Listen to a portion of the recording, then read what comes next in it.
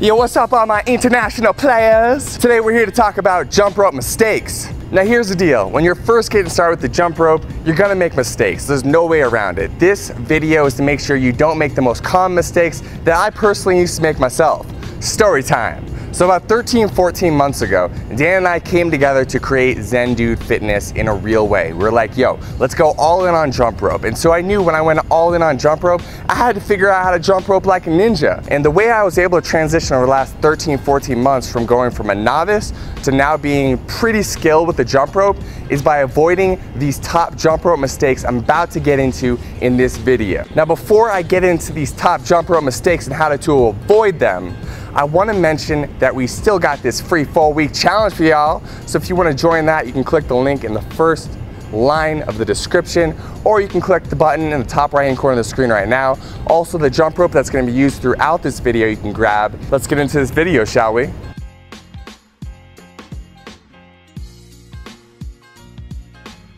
All right, the first thing we're going to start off with is where you're holding the jump rope. A lot of people don't talk about this, but it's extremely important. And so we're gonna dive deep into where to put your hands on the rope right now. And so you can see here, you have very little control if you're grabbing the bottom of the jump rope. The rope is loose and it makes it harder to do tricks or just get into a good rhythm. What you wanna do is choke up on the handles so your fingers are very close to the actual steel cable and the ball bearing. This will give you a lot more control of the rope and make the spin a lot smoother.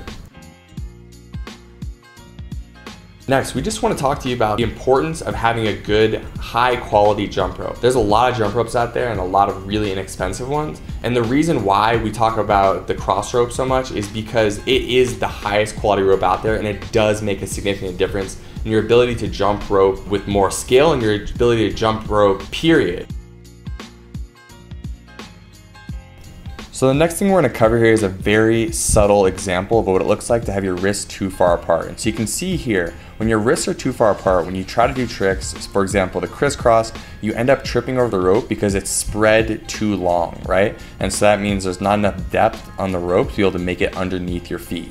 And so you can see here, it's very evident that if your wrists are just a few degrees closer to each other, so you're bringing as you can see, I just demonstrated there, you're actually bringing your wrists closer to each other, it's easier to do crisscrosses, it's easier to just get more fluid with the jump rope and be able to get a consistent rhythm with what you're doing. And so a beginner mistake a lot of people make is they have their wrists too far apart, so they trip over the rope. So just remember, whenever you're doing any tricks, bring your wrists just a little bit closer together and it's going to feel a lot smoother for you. Next thing we want to talk about is having just straight up good posture when you're jumping rope. You want to create this nice alignment from this crown of your head down through the balls of your feet. So as you're hopping and you're jumping rope on the balls of your feet, you want to keep your shoulders back and down, and you want to really focus on keeping that core and those glutes tight so you're not bending over, you have good posture throughout the movement. Next thing we want to talk about is how high you're going to be jumping off the ground when you are jumping rope. And so a lot of people when they first get started try to jump high in the air so they don't trip over the rope, but really that's the opposite of what ends up happening. When you jump higher in the air, a lot of times your hands come up, and so when your hands come up, you are also bringing the bottom of the jump rope up and you end up tripping over the rope. When you come just in a half inch or an inch off the ground, you have much more control. You're able to spin the rope more smoothly and your body isn't flailing around all over the place, and you're controlling this movement.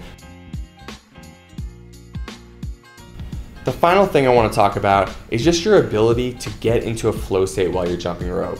If you're really self-conscious about yourself and you're worried about tripping up or people see you tripping up, just let all of that go.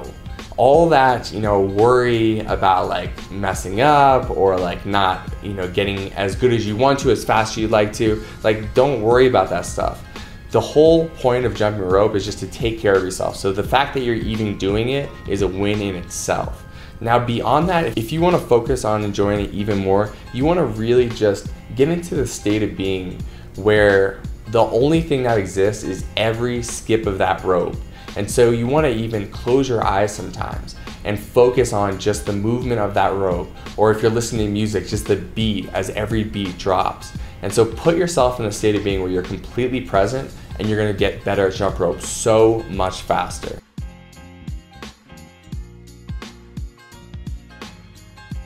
Finally, if you've enjoyed this video, if you like this video, please give it a like. If you have any questions, go ahead and drop them in the comments below. Please subscribe to the channel. ZenNu Nation is growing day by day. We appreciate each and every one of you so much. So another sub means another family member, so come on in, join us, we'll hook you up. Thanks so much for watching this video. Zen Dudes out.